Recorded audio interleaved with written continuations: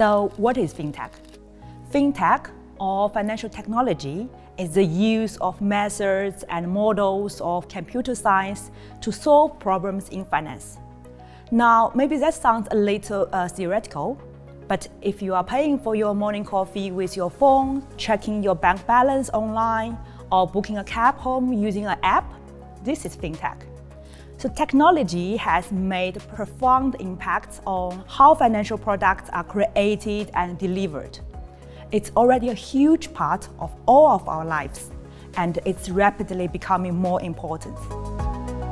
MSc FinTech at the University of Bristol Business School is a highly specialized new program which has been carefully designed and developed with innovation at its core. Think big data, artificial intelligence, machine learning, cryptocurrencies, blockchain, alongside units that cover the underpinning theory and practice of finance. You will develop specialist practical skills in programming, statistical analysis, and financial modeling, allowing you to apply these technical innovations into a variety of contexts within the financial sector.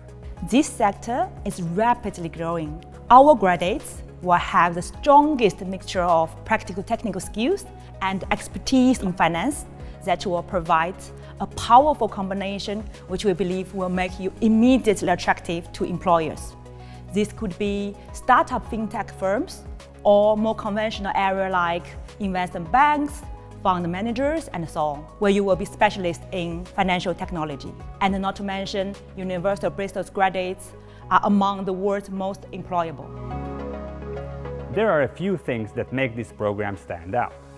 One of the key things would be its practical dissertation, which can be located in any area of financial technology and could be in collaboration with one of the great local fintech startups. The city of Bristol has a vibrant and thriving tech and financial sector.